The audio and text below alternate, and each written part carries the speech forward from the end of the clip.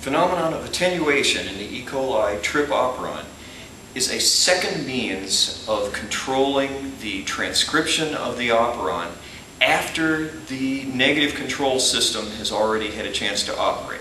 If we look at the E. coli trip operon, you have here in the DNA a promoter, an operator, a leader sequence, which we'll come back to, and then a series of structural genes, EDCBNA, trip EDCBNA code for polypeptides that make up a series of enzymes that are required for the synthesis of tryptophan. Now, there's a standard negative control system in that elsewhere in the genome there's a TRPR gene that encodes a repressor. The repressor, unlike the lac repressor, as transcribed and translated in its state without any ligand bound, it's inactive. Sometimes referred to as the aporepressor. It then binds to tryptophan to form the active repressor.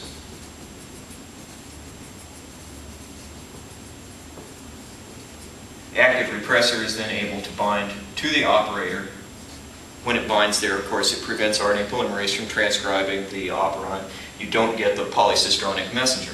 We refer to tryptophan in this system as the co-repressor. Now, you would think that this would be a sufficient system to regulate the transcription of the operon so that when you have high tryptophan levels, repressor is active, you don't make more of the enzymes, you don't make more tryptophan. When the tryptophan gets used up in translation, tryptophan levels are low, then you have inactive aporepressors, and that permits RNA polymerase to bind and transcribe.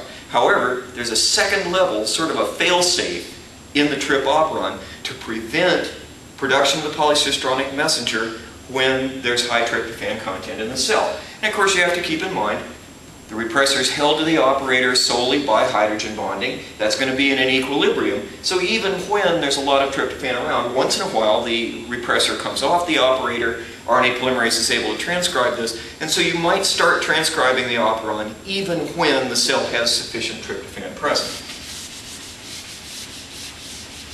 The second level of control is what's known as attenuation. And in order to think about that, we need to look at this little region here, and let's think about the RNA that's transcribed from this leader region. So in that RNA, you've now got this little leader sequence. So this is, transcription starts here, at the very beginning. Down here at the other end, out past there, you would start getting into the coding region of the first of the cistrons in the polycistronic messenger for TRPE. In the leader sequence, there's a series of 4 palindromes, or a 4-part palindrome in the leader in the DNA. When transcribed, this gives you 4 regions. Region 1, which is complementary and reverse to region 2, which is complementary to region 3, which is complementary to region 4.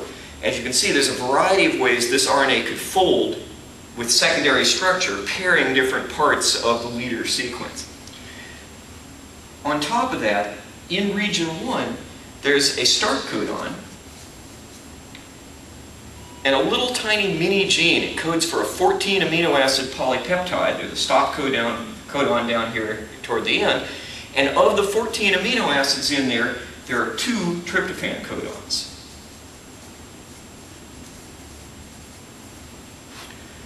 So, when RNA polymerase starts transcribing this, it's transcribing this region here, and the first thing it does is transcribe this little mini gene in region 1.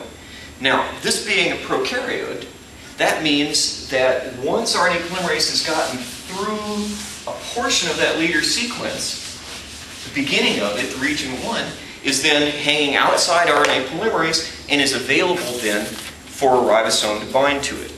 Let's take a look at what happens if transcription has started even though it shouldn't have started. That is, that there's high tryptophan concentration in the cell.